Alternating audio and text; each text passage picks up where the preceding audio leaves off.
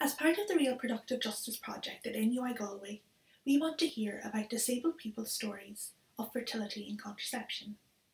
This includes disabled people's experiences of accessing information through education, medical professionals, or any other sources about managing your fertility.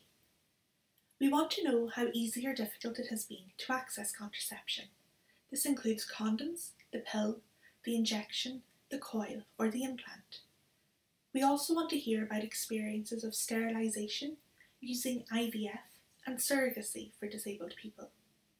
If you are a disabled person with an oral history, or a professional with a story about the provision of fertility and contraceptive services in Ireland, you can get in touch with the project at www.realproductivejustice.com.